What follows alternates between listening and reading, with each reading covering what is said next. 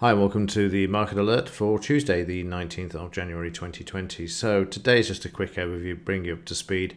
Markets closed yesterday in observation of the Martin Luther King Day celebrations. So the news for yesterday, although it's fairly light, is what Blaine said, what will be the effect of the 1.9 gazillion Biden spend-a-thon on inflation. Well, we all know what that's going to be. It's going to spell disaster. But this seems to be the theme here, slippery slope.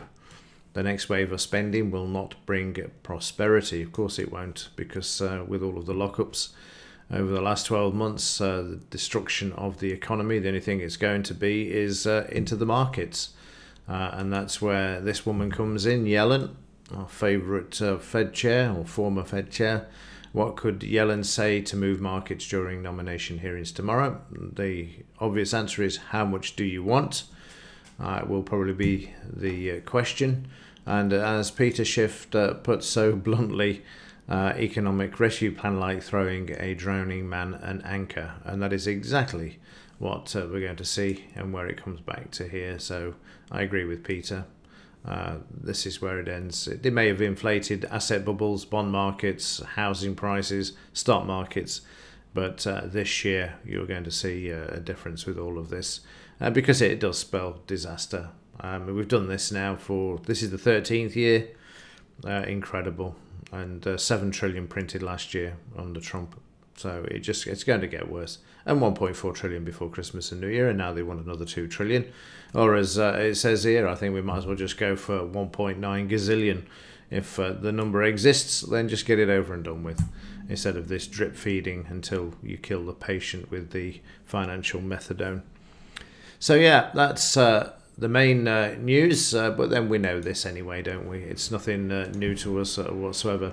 So today is No News Tuesday, leaves the market free to move to the upside. So we'll look at the rest of the week. We've got Bailey speaking again tomorrow, 5 p.m, and Biden's inauguration tomorrow as well. So again, we'll expect the market to be quiet.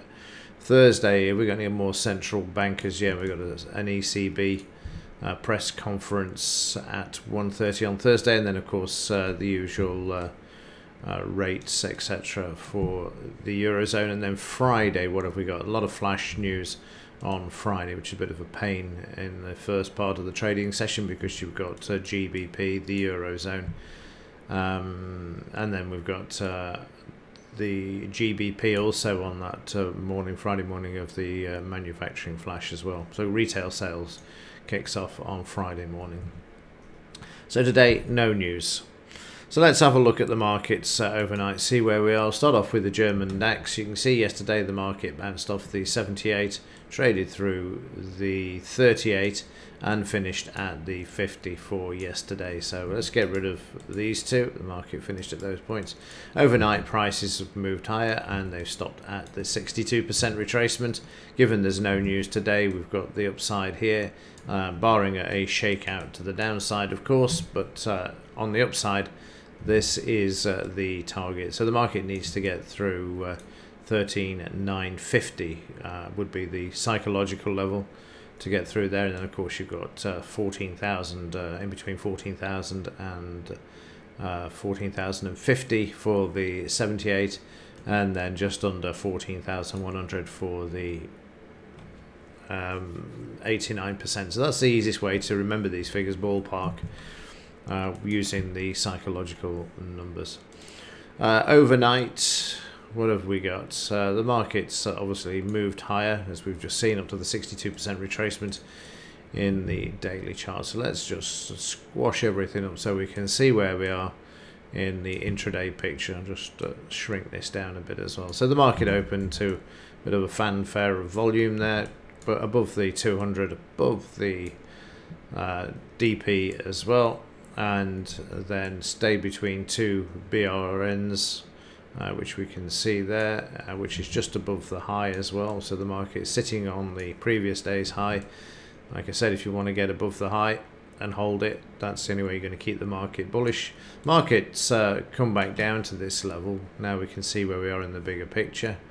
Let's just shrink this, well, widen it, so we can see. So again, coming down to the high, the market bouncing off this and the 200, and all of the averages in line at the moment for a move to the upside to the R1 when the futures market opens.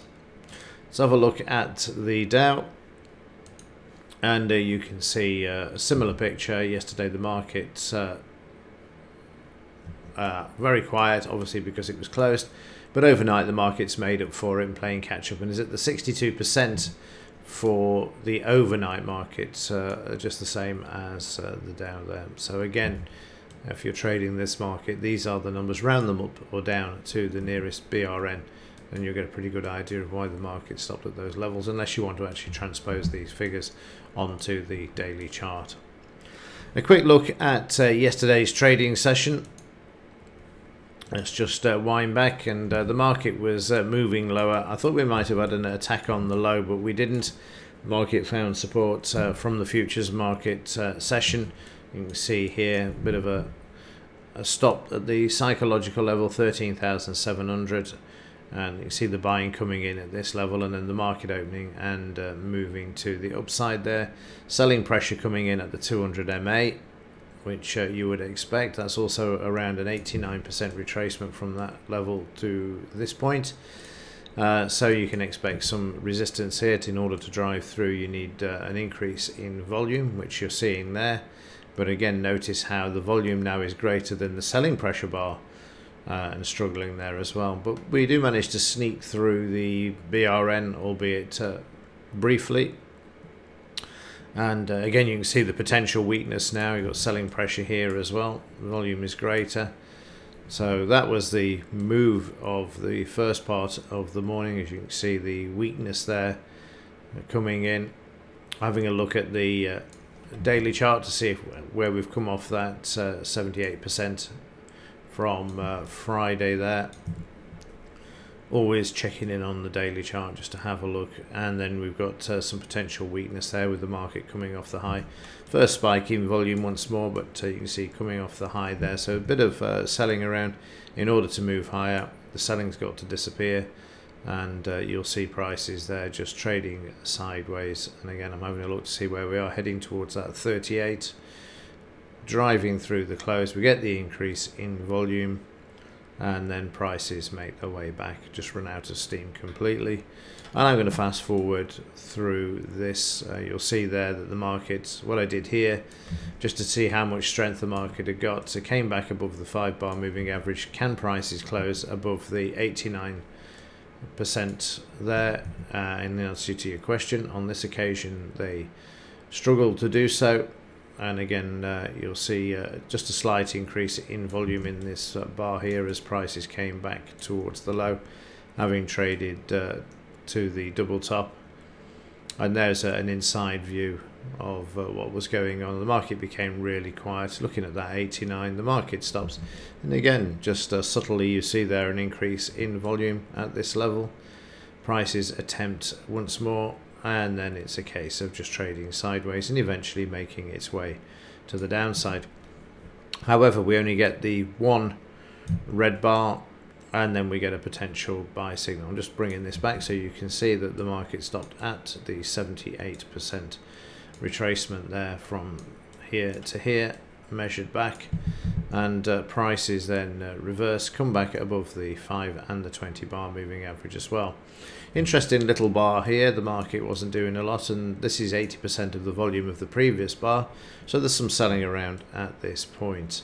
But eventually, after moving lower and then reversing, prices then start to make their way back to the upside, get through the scalp. What I've done here as well is drawn in this high to this low, and you'll see the market stopping at the 89%. In order to move higher, it has to drive through with an increase in volume, and you'll see that happening just there. Not a great deal, but it's far greater than the previous bar. So again, you've got that to the upside. Redraw the trade back onto the chart. A bit of a move to the upside there. Also notice now we've got some selling pressure here as well, very subtle, where it's below the average line, but this bar is definitely narrower than the previous bar. So again, bit of weakness coming in there.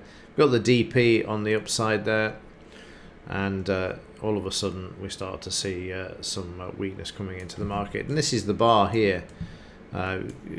Big increase in volume as the market starts to close below the 5-bar moving average, and I'm out, and then the market drifting back and then back up again. You can see them buying back, and then it just trades sideways, and that's really it for the morning session. The afternoon isn't even worth looking at. It was so dreary, so the market just pulling back there down towards the close, having moved up earlier on in the session.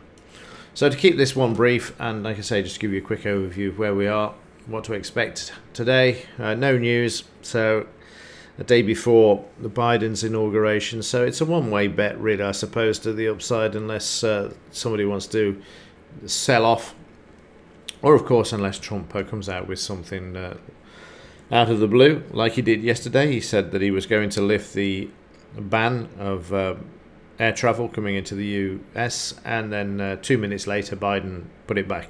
So who knows what could happen today. Okay, that's it for this one. As ever, thanks for watching. See you in the next one.